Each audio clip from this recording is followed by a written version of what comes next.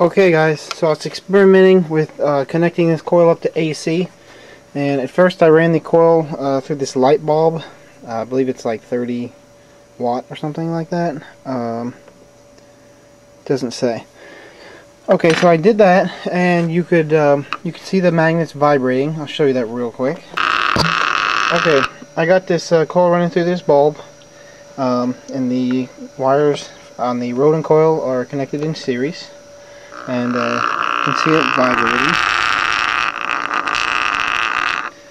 So I decided that that was not good enough, and I decided to short out basically this coil with AC directly.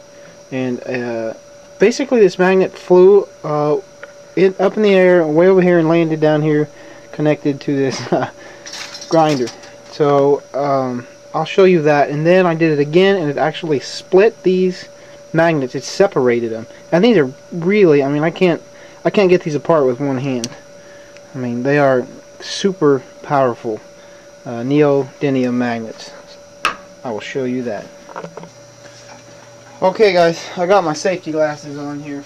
I got you sitting back here on the tripod, and basically what I'm going to do is I got these two screws here on the end of my leads, and I'm just going to short the two together. So I'm going to plug it in here. Now if you can't see this very well, I'll try to get a close-up, but hopefully I can rerun this in slow-mo. I'll get these in here. Ready? 3, 2, 1. So there you go. I don't know if you can see that very well, but here's half my stack. Landed here.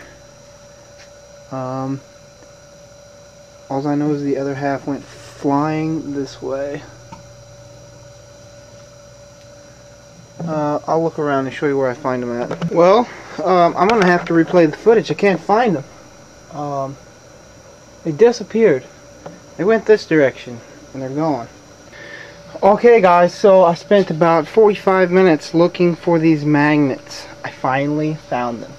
I played the footage back so I could see the angle of trajectory, and I'll give you a back here, move this light, and there they are.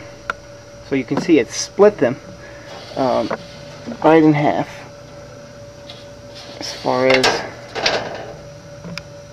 the magnet stack. Okay, so now that I found them all, let's go ahead and we'll do that again. Okay guys, I got you a little closer this time. So here we go, separating neodymium magnets via the Rodin coil. 3, 2, 1.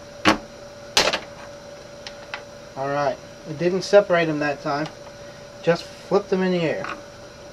Let's try it again. Oh! Okay, I hope you got that. Half of them are here, stuck to everything, and the other half are here. So I'm going to put the camera really far away so you can actually see the magnets take off. Okay guys, I got you as far back as I can get you right now. You guys are going to like the safety glasses. Alright. Here we go. Separating in 3, 2, get out of your way. Separating in 3, 2, 1. Hilarious. Oh, okay. So half of them landed here,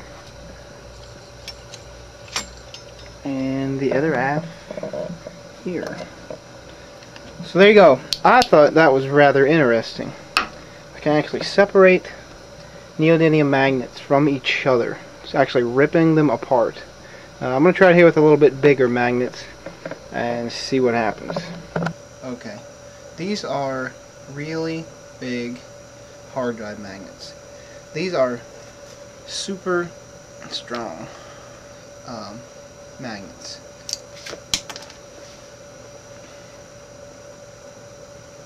These will actually go through my hand. Okay, I'm going to try to separate these with this coil. So I'm just going to set them in there. I have no idea what's going to happen. So, here we go. 3, 2, 1.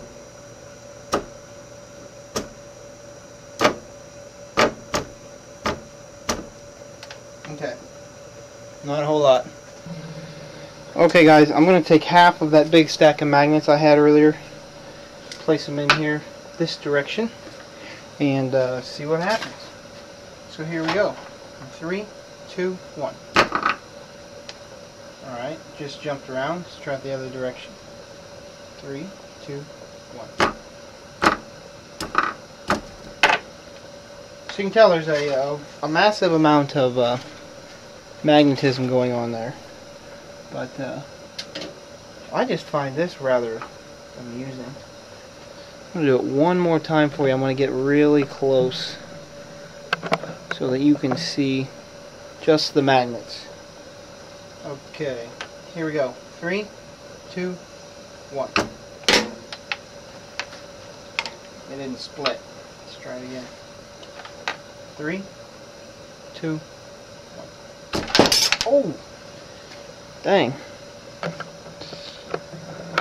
So, half of them landed here, and the other half jumped up here and snatched a, check it out, snatched a piece of metal right off my wall here.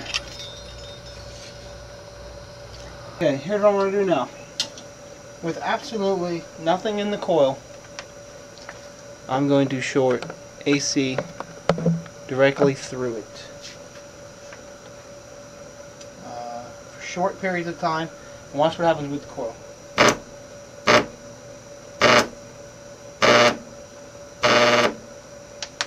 Okay, I don't know if you can see that. Let me get you a little closer.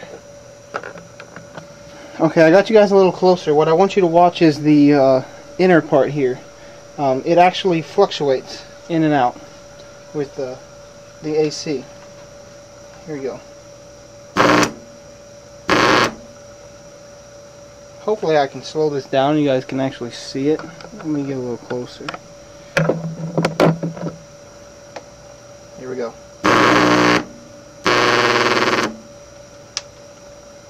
Woo! It gets hot quick. I'm pulling well over 20 amps. That I do know. So anyway, once again, just another experiment I was doing with AC, seeing what could happen. I know Jamie, with his first Rodin coil, tried, I believe it was rectifying AC through a bulb, if I'm not mistaken, and he got the monopole effect. I will try that. I'm going to find out exactly how he did that, and I'm going to try that with this coil, and we'll go from there. Alright, once again, if you guys got any more ideas, shoot them at me.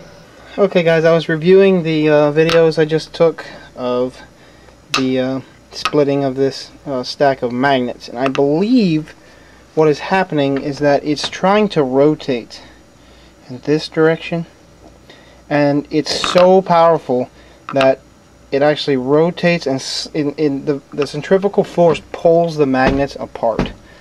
So this is trying to spin that fast. Hopefully if I get some sort of a neosphere sometime soon, I hope, you know, maybe I can get that to just sit here and spin on standard AC. But we'll give it a shot. But because sometimes this magnet would just fly through the air and land, and it was still together. So like I said, after reviewing the footage, it looks like it's actually spinning so fast it pulls itself apart. So more tests later.